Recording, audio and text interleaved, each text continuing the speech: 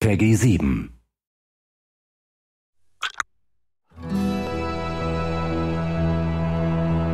Child of Light is a modern fairy tale. The main character of the game is named Aurora.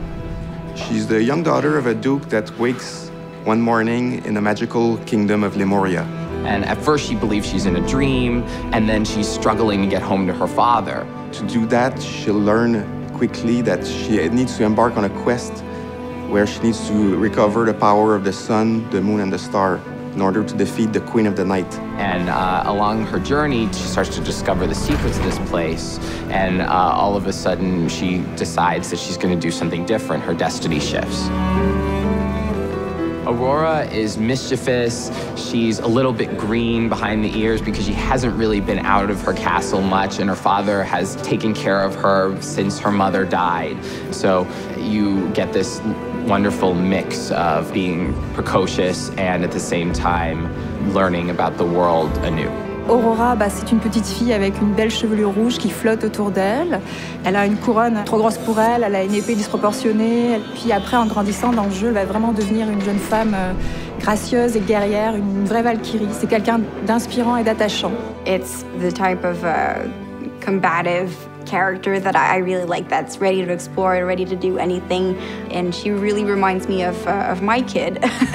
As she's going to meet people in our quest, she's going to start to grow and to see that if you have the power to help people, then it's important to act for the greater good. It's a transformative journey from childhood to adulthood, and for me, that's the true spirit of fairy tales.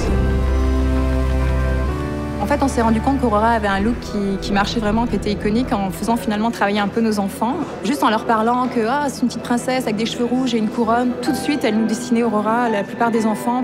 Donc c'est clair qu'on était dans le vrai, on l'a vite vu en fait. The writing in Child of Light is entirely in rhyme. It's an epic ballad based on works such as Rime of the Ancient Mariner. And so I had to really treat almost every stanza as a puzzle. The intricate use of text as an expressive medium is really central to Child of Light. For the voice of the narrator, we went with Caroline Davernas. She's an actress from Montreal. She sounds like the perfect mother, how she would tell a story to her children. And for me, it was really important to capture that vibe and to set the tone for the fairy tale adventure that we're living. Until one night there was no trace.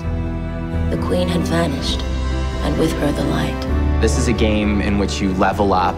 Aurora at first is unformed, and the player forms Aurora through the process of leveling. And so this game had to be about that process of forming for me. It had to be a coming-of-age story.